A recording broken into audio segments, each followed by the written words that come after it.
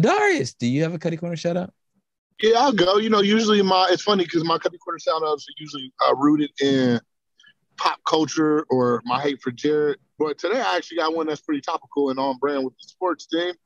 My Cutty Corner shout out this week goes to Coach K, who I think, and not even think, I know he has a deep-rooted legacy, man.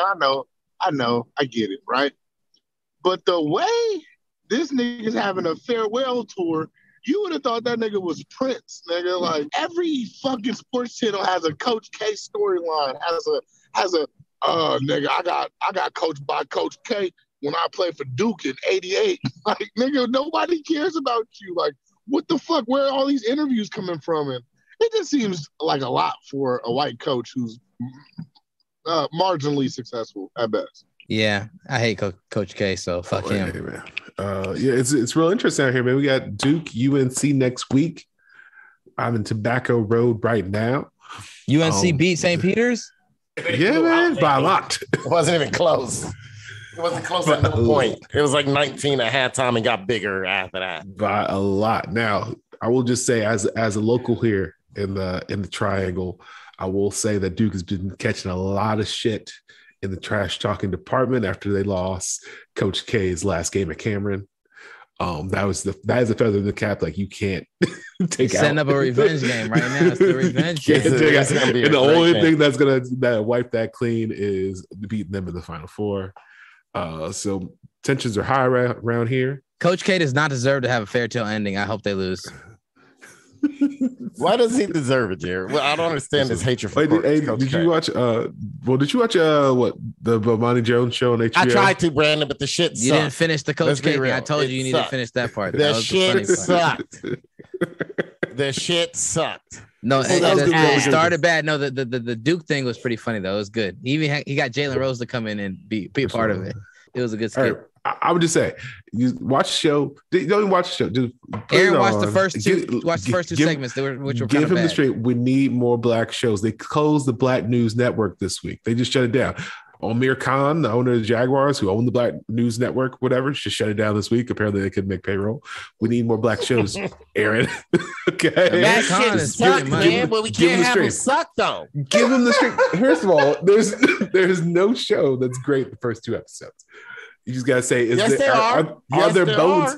Futurama's #1 episode, great. But what I'm saying is, it's very hard to get it right the first time. Great. Let's support it. The show is like 20-something years old. First 7 Cosby show, great. Time out, Aaron. How are you arguing for Futurama, nigga? You just argued for a song that came out in 1998, nigga, and now you're arguing about Futurama. Are you? That song came out in '96. Okay, well, that's even crazier. You said a few years ago. Do you know that? Do you know you said a few years ago Jay-Z put out this song? Like, nigga, you gotta fast forward. You are missing decades. Decades, my nigga. I'm arguing because the younger generation ain't gonna know. This show fucking sucks. I'm gonna watch episode 2. Is it out yet? I'm gonna watch this arguing because you gotta finish on pause, my nigga. You gotta finish the Coach K thing. It's hard. Look, Jared, you like watching shitty. So I was on your Netflix the other day, and I realized something. There's a bunch of shitty movies on Netflix. It's almost 90% that. I can find shit I've been watching nothing but Korean shows on Netflix because ain't shit else is good. And then I'm like, God damn, this shit is. That's not why you've been watching Korean shows. That's part of the reason. That's part of the reason. Part of the reason I'm watching. See, thank you, Darius. What Korean actress actually showed part of the reason in some movie? It's like 1% of the reason. He's like, man, I guess ain't nothing else I can watch. You gonna make me watch this? Show the titty in this independent film I saw. Just fast forward to the 38-13 mark. What I'm saying is that Jared could watch his way through bad shit. I have a hard time doing it. I have a hard time watching I can't just sit there and watch this terrible Dawson's Creek. Yep. He's like, I can't just sit there and watch this terrible thing. I gotta beat off, man. I can't just sit here to nothing. I gotta wax it. All right, so you agree with Bomani Jones and what he said about? I know what he said about Coach K. You agree with him, Brandon? No, I think it's interesting perspective. Just thinking about recruiting back in the 80s and early 90s, right? just how it was so different. And then that's when back in those times or whatever, that's when TV really started focusing on college basketball in a way that it hadn't before. Because the same time that Michael Jordan started becoming really popular and basketball became really popular in general, it was Duke, UNC, and NC State at the time. Yeah, I told Aaron he needs to watch it. He ain't finished. He didn't watch that part. But they did like some. They had a scandal, or whatever, like maybe 2 years before they get signed their TV contract. So they sucked. And so now everybody thinks it's a Duke UNC rivalry. No, but I think there's a lot of validity to what he was saying about Coach K not necessarily recruiting black players or black players from the hood. Let's be real, man. Duke is a hard institute. A lot of them weren't going to make it through there from the hood. Yeah. If you're from the hood, you had schools that recruited you. Georgetown, UNLV, St. John's. They recruited you, dude. We act like Coach K didn't repeat these dudes, so now these dudes out there slanging crack. No, but here's the thing. Here's the thing. They're good basketball players. They're good black basketball players. They're good black basketball players who are also smart and can pass the classes. They just never gave them the shot to do it. And somehow, much like Bill Belichick somehow finds an all-white offensive line every year. He somehow found five. Aaron Rodgers. So does Aaron Rodgers. It's not hard to have an all-white offensive line, right? Now, if Bill Belichick had all-white wide receivers, then I'll be like, okay. He did have that. He did have that. No, he's always had one. He's always had one nigga down on the depth he's chart. always had one white wide receiver. He's never had multiple. He had he had Edelman and Hogan. Yeah, he had Chris. But Hogan didn't play. Yes, he did. Hogan was the fourth. The other two wide receivers were black, man. No, I mean, look, that's like the Rams. The Rams got two white wide receivers. One of them fucking sucks. One's great, one sucks. But I'll tell you this: if Bill Belichick was to find all white cornerbacks, then you say this motherfucker racist, right? I don't know how this motherfucker got all white cornerbacks. He'll also be out the league real quick too, right? Man, I just think he recruited the players that he said were going to be successful. He didn't want to have to put a lot of time and effort into like making sure they're in class and shit like that. A big part of it. Jared, I have no problem with that though. Aaron's talking about it like they weren't going to show up to class. Like these dudes, like you got to give them a chance. I didn't say they wasn't. I said he didn't want to have to be worried about those things. He wanted guys that came from these backgrounds, the education. He also wanted them to stay 4 years. That was his big thing. He wanted them to stay. He had a system in place, and he didn't want to have to keep adding and having to recruit every year. If anything, he's a hypocrite because he went to the one and done after bitching about it. I 100% agree. But as far as his recruitment, look, I was Mr. College basketball back then in the 90s. I'll tell you this, in the 80s, late 80s, early 90s. I had no problem with how Coach K recruited. I wasn't a Duke fan, but I had no problem with that. Like I said, for me, the biggest problem was Allen Iverson striking out John Thompson's 100% graduation rate. That's a bigger issue. We're looking at Coach K issue. We're looking like outside instead of looking inside. What's going? It's like people in the hood. Like, hey, man, those white people in Fremont fucking us up and Piedmont fucking us up over here. Aaron over here talking about. People want to ask me all the time why I'm running. I'm sick and tired. I'm sick and tired of them wanting to teach CTR in school. Critical race theory. Can you tell me what that means?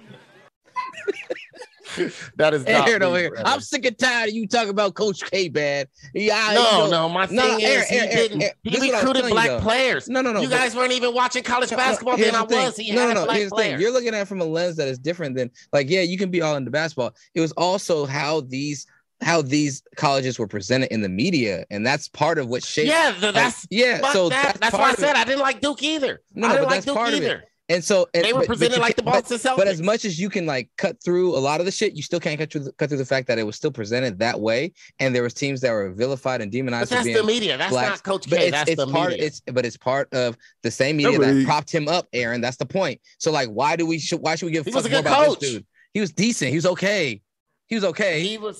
I mean, he's not the best coach. I'll take Dean Smith over him. A couple of his titles he won because either the refs were cheating or the other team was on take. You decide, Aaron. I agree. On the take. So he's not. I don't think he's the best, but this is what we do in college. We do celebrate people when they're about to retire. He deserved it. He's been along for a long time. John Thompson deserved it. They all do. John Chaney deserved it.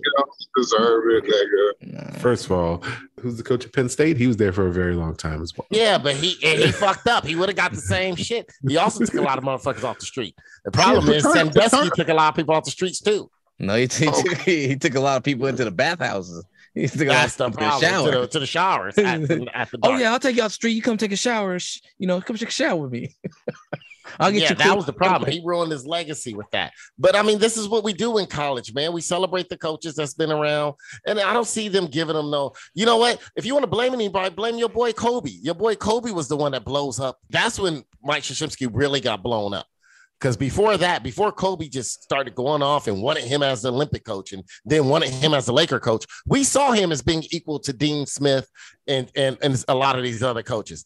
I mean, John Wooden is still the best coach of all time. He got the most titles and dominated, but we still saw Coach K being under that until Kobe was the one that blew it up to the media. He worked hard trying to get. Coach K was already big. Not as big as Kobe made him. No, you guys don't want to blame Kobe. No, I'm not blaming Kobe because Kobe didn't make him big. He was. You suck Kobe dick if he asked you to. You suck Coach K's dick if he asked you to. I surely fuck would not. All I'm gonna say is Pee Wee Herman's doppelganger. He was like the star. I was like, when did Pee Wee Herman start coaching basketball? This is my shaping of the sports world watching media as a kid. And I noticed a stark difference. So you can't change the way it imprinted and showed me the stark difference between certain colleges and certain teams and the certain demographics that were expected to be in certain places. And that's all reinforcing the whole differences of America. You know what I'm saying? That's why we need this thing that this you should stop watching sports. For this country. I'm gonna tell you the same thing. People want to ask me all the time why I'm running. I'm sick and tired. I'm sick and tired of them wanting to teach CTR in school, critical race theory. Can you tell me what that means? I can't trust no nigga who say school with 2 W's. In school. School. How you spell school? SKOOW. In school. What they teaching in school? And the squalls. In the squall. In school. And the squalls. Niggas in the squall. Oh, man.